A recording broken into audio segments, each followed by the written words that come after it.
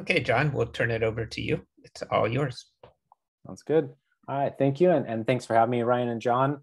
Um, just so I'll go and give a quick background about myself, maybe a little bit why I'm here, and just a quick overview of what I'm going to kind of show here.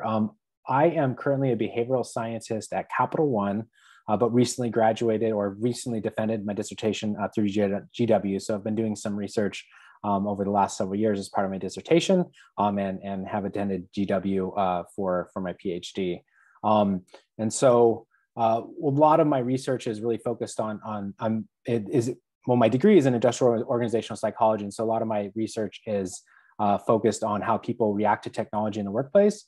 And over the last several years, been really interested in how people make decisions with data. And particularly, like the decision aids that use algorithms or complex calculations to help people make better decisions. And so what I'm going to kind of talk about is my dissertation research that looked at how people used an algorithm to help them make forecasts and in ways that were manipulated to transparency of the algorithm. And so where this comes in with R-Shiny is I actually was able to use R-Shiny to create I guess my kind of doctoral students version of a decision aid in order to implement it in an experiment. So I'm going to kind of walk through that and talk about that a little bit.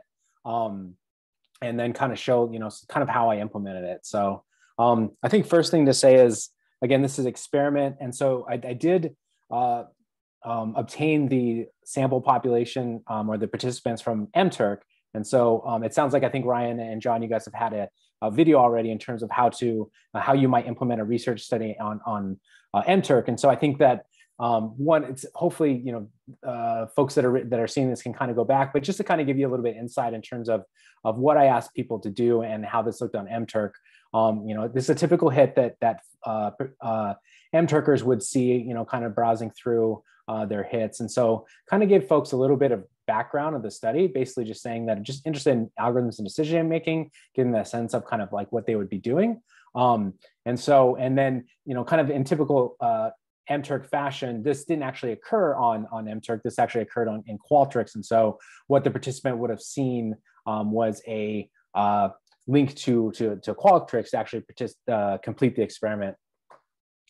For the experiment itself, I'll kind of walk through, but the idea was that they would be essentially playing the part of a loan application or loan, like a loan officer that would be evaluating people's applications for loans and either approving or denying them, or at least giving, in this case, kind of forming a probability that people would default on their loan. And so what I did is I actually pulled some data from Kaggle, which is the lending tree data set, if anybody's been on Kaggle, where you could find the same data set and basically filtered by home loans and pulled that data to have as the data set for the algorithm, the predictive algorithm, and then actually use that data to form the data set, but then simulated the actual app profiles based upon the relationships in the data there. So the profiles themselves were fake, and then ran it through the model again to give probabilities that someone would to default on loan. So I'll kind of show that, but again, the task was a forecasting task, and I'll walk through that. So participants would have seen this link, if they, to opt into the survey on Qualtrics, and then later they'd return to do their code once they completed. So, hey, John, could you make that larger and also maybe zoom in so the fonts are easier to read? Just because. Absolutely. On YouTube, this will probably be really small font. Cool. No, thanks for the prompt there. Absolutely. Yeah, okay, I think that's a little easier to read. Yeah, there you go. Awesome. I'll pause for a sec. Are there any questions, either Ryan or John, that before I jump into the Qualtrics side? Looks good. Yeah, I'm following. Good. Okay. Awesome. So what they and I'm kind of giving the abbreviated version here. The first, give them a prompt on whether or not they're employed or not, so they'd have to say yes. They would have been given I always usually do a captcha here when I'm doing Qualtrics. Let's see if it has. So yeah, they would have gotten kind of the background of the study, all the stuff that you have to do with IRB. So all the IRB stuff. I'm kind of going a little bit quicker here. Have a demographic survey as well. So they would have gone through and done this. I think I have, yep. And questions, yep. So they would have had to fill something out. other.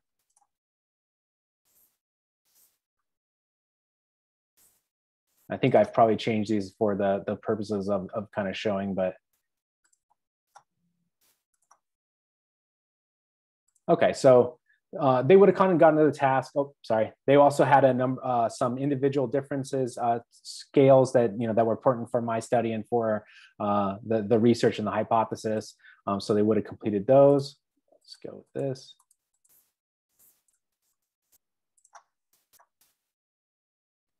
And then for this particular study, what I was really interested in is whether numeracy, or the ability to understand numbers, probabilities, and just general not math ability, but just the ability to work with numbers. So this is basically a numeracy scale. I think I have to put some things in here that they would have to complete as, again, kind of a predictor variable in the model.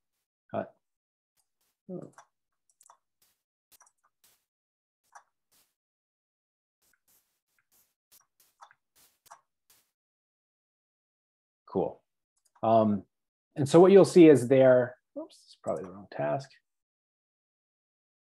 And what they did is they did a practice task. Give me 1 second here.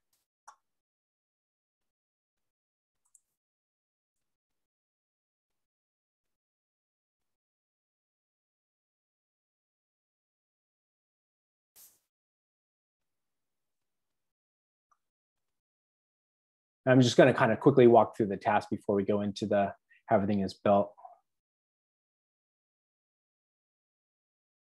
Sorry, in there. Okay, so they would have been given instructions, and then they would have been given a profile of a in this case, what we're seeing is a GPA task, but they did this as kind of a practice where they would get different information about to do their prediction. They would then give an input. In this case, predicting a GPA. So this is like a slider, and then they would give a confidence interval around, where they're like 90% confident that their prediction or their forecast was in this range.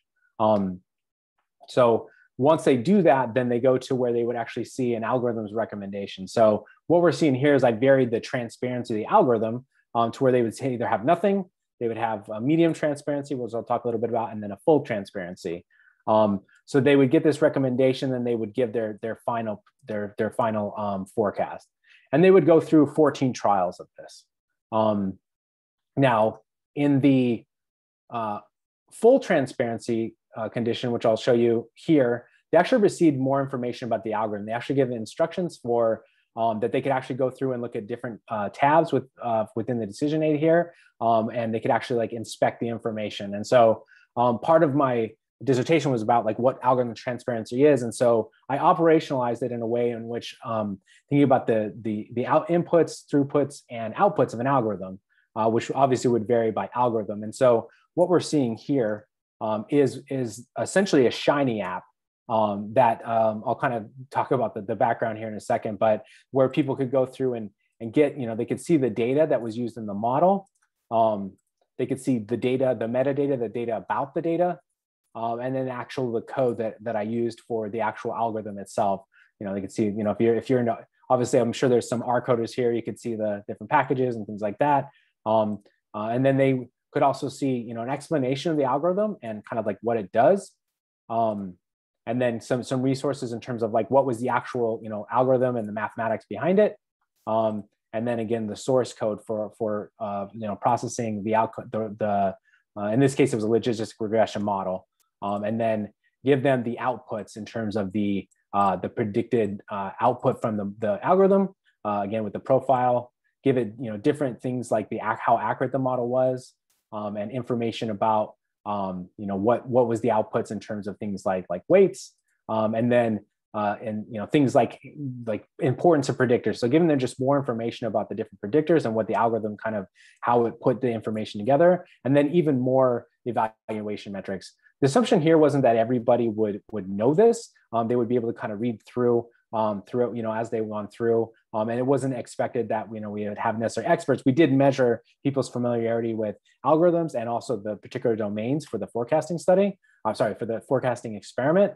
And so this is kind of wasn't expected that they would know all this. But So again, this is kind of in Qualtrics what they would see. One other thing I'll point out is that, a lot of this was just kind of a doctoral student trying to kind of make it happen on the fly. So it's a little bit kind of scrappy, but for the most part, what I've done here is embed in an iframe where is it? Just a link here to an HTML output for the Shiny app. So I'll kind of pause for a second. So this is basically what a participant would have seen. Ryan or John, is there any questions, or is that pretty clear? So would these change depending on the specifics of the case that they are reviewing, or is this static primarily? Yeah, primarily static, other than the things that would be specific for the particular trial or the particular application. So they would have the information. This would change, for instance, where it has the individual application and the profile and the predicted value. Things like the model accuracy and this information would be static for the algorithm in terms of these were just, would be, but yeah, the only thing it would change would things specific for that trial. But the other information that was kind of like the overall kind of view on the algorithm would not change. Okay, great. Cool. All right, so going to kind of now get into kind of like the Shiny app itself and kind of what I did. Let's see here, I should be able to.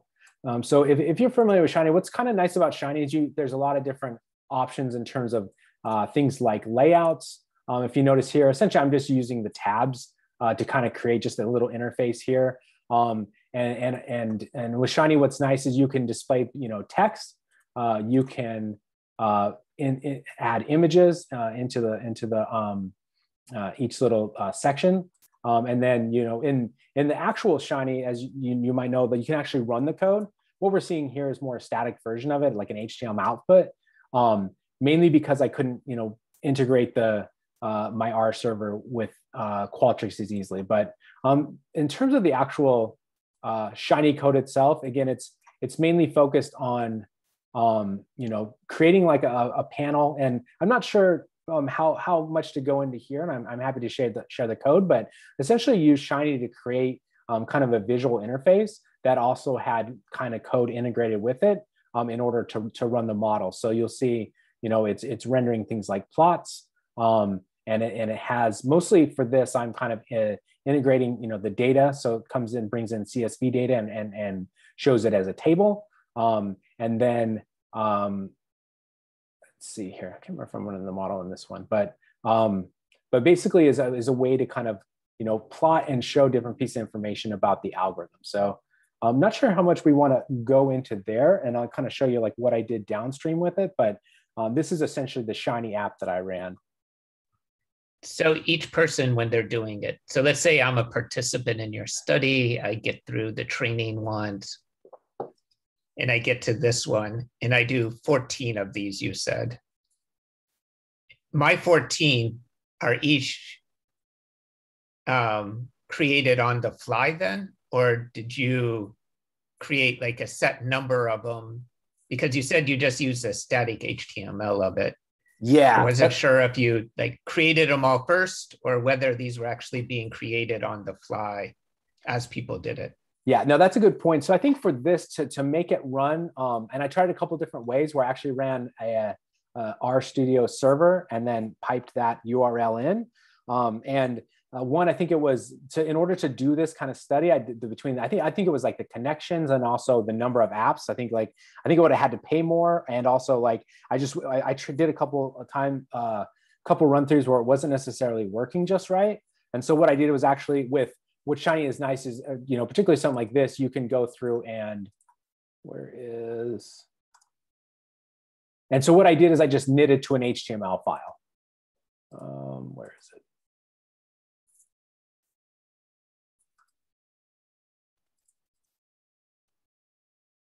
I should have it there. 1 second.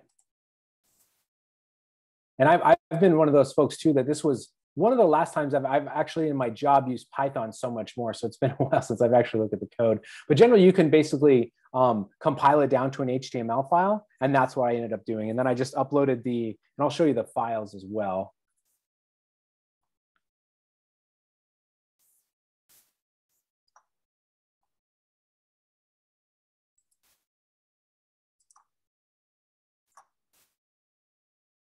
here we go.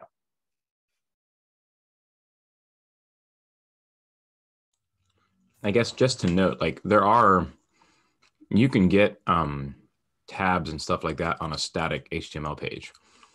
So a lot of the features that Shiny is really great for in terms of the user interface, there are ways of getting those now in just a static page. And so if you have something that's like computationally expensive, you could do that up front, save it as a single page and get a lot of those features. I only really use Shiny now if I have to actually have computing power during the session. Like if they click on something and it needs to change dynamically, then I'll have to use a Shiny app. But I get away with a lot of things now that are interactive, but they're just in the browser. I think that's pretty much what I think I kind of landed on there, is that like doing that upfront work. I think that maybe that's how you're describing it, where I kind of did that, was able to run the model, and this wasn't necessarily computational expensive. So I think maybe there's a little, it deviates from there a little bit, but yeah, it's a case where I just needed to kind of show like the final output. And so again, kind of compiled these all down to HTML files. Yep. And so I definitely agree with that. Like it's so, and it's easy to do as far as the with that knit process. And I think also just maybe ended up making them just in R Markdown. But where this is just the HTML file that then I uploaded to like an AWS account, and then just took those URLs and embedded them in each of the trials in Qualtrics.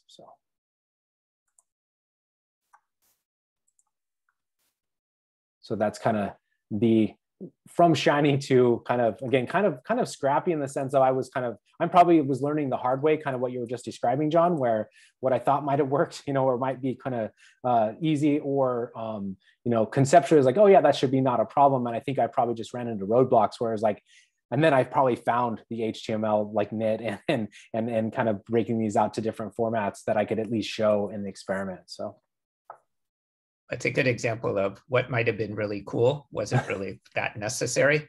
Absolutely. Like have it live, do it would have been really interesting, but it wasn't necessary for your goals. Yep. And actually, I think Ryan, you're probably one of the, and I should mention Ryan was on my committee that early on was like, the best dissertation is a done dissertation. And I was definitely keeping that in mind. I would also, I think, kind of tag along with that in the sense of one thing I would have liked to do is maybe embed some JavaScript into these in the HTML, and you can embed. I don't know. I was trying to figure out exactly where I would do it, because you can do it in Qualtrics. But the idea, can I capture the clicks, like what people are doing on the page? Would have loved to do that. It was one of those things that I think, in terms of the intensiveness, the resources, and my objective, it didn't make a lot of sense. It also could have probably ended up like, where, it sounds really cool, probably something to do it, but it might take a while to get there. So yeah, definitely this is, I think, a good demonstration of, I think there's kind of upper bounds in terms of how much effort and energy you might spend for particular kind of things.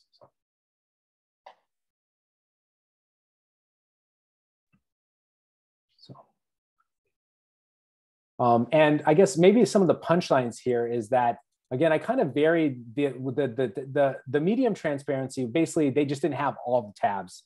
And what I did was actually a pilot study with my lab where I just showed, I think, like 5 or 6 different versions of this interface, and just had people rate how, give them what my definition of was algorithm transparency was, and then have them rate, like on a scale of like 1 to 10, how transparent that particular interface was. And so they would cycle through and rate these different interfaces. And so I just took the one in the middle, the one that I knew was full transparency, and then the version that had no information. And so in the medium transparency, you just wouldn't see all this information.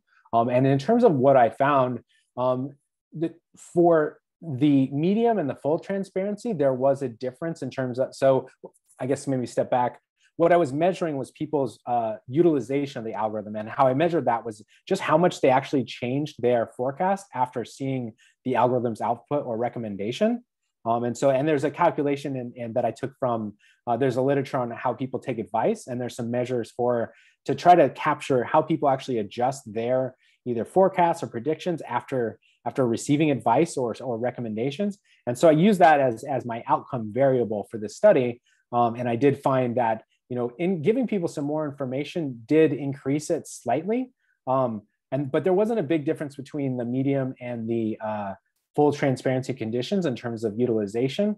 But what was interesting is I also asked them how to rate the transparency of the algorithm after seeing it, then also after giving the definition, and people varied, and there wasn't a lot of variance in terms of between these different conditions, which I thought was interesting. But so punchline, a little bit of an uptick, but when we really account for things like numeracy, I measured confidence after every trial. What we tend to see is that as people were more confident and lower in numeracy, that they didn't utilize the algorithm as much or did not alter their predictions as much. And as they were higher in numeracy, and they tended to use the algorithm more.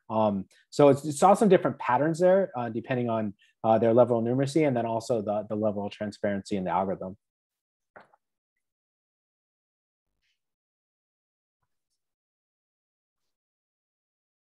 So can you go back to the algorithm? Yeah, and that tab. This one? That tab. So this is actually then how it was calculated. Yep. Yeah. And so, in terms of the, from the logistic regression perspective, and then just the back end stuff that, probably people wouldn't take a lot of time, but, if you really wanted to, if you were evaluating the algorithm, maybe your job was to just, better understand like what it was doing, or maybe like, say, was this the right approach, or, all those type of functions you could go in. And so, what's nice about R is it's a couple of lines, I had built out the data set, and then, these are all the variable names, but, it's a few lines of code, and then, pulling out the predicted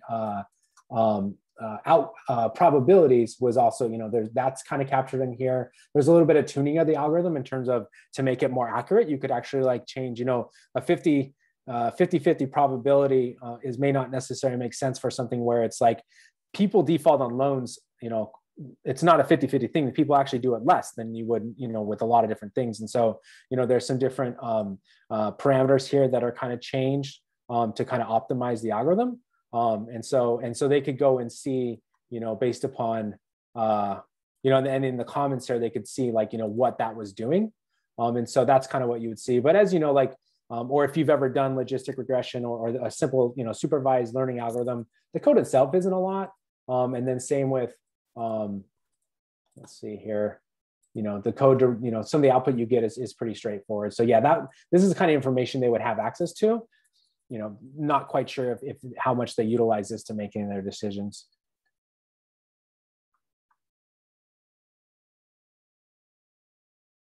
That's great. Cool. All right.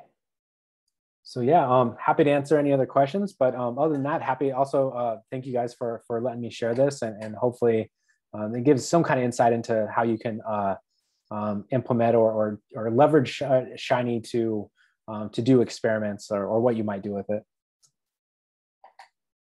Yeah, so I guess now that you're done, looking back, from a coding perspective, not your whole dissertation, but from this aspect of the dissertation, would you do it with R Shiny again? Would you, or what would be like your takeaway from this? Yeah, that's a good question. I think, I'm trying to think like what else I might have used and been able to kind of meet the goals here. And so I think there's other, I think there's probably ways you could build this out in something like a Python.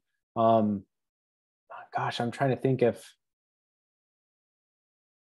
I think from an experimentation perspective, this is probably pretty good. I probably would use it again. I think if I was actually trying to implement something that helped people make better decisions, I might do some different things, or maybe rely on some different technology. But honestly, I don't think I have a great answer to that, other than I think it served me well, I think, for this case. But yeah, and you could have done more interaction within this Shiny. Yeah. But since Qualtrics has the sliders and stuff built in for getting the data you wanted, I guess it makes sense. Yeah, I've definitely seen. So you're like saying like you could do an experiment in Shiny and pull the responses and go through the whole process. You could build that out in Shiny. Like that's what you're saying, right, Ryan? Yeah, in theory, you could do the whole thing without Qualtrics. Yep. But Qualtrics just makes some things easier than others. So the middle ground is to use Former. Yeah, Nice. go back to Where- video from February. Yeah. So you could implement all of the basic questions using Former and embed all of this in there, in which case you can run R code in real time.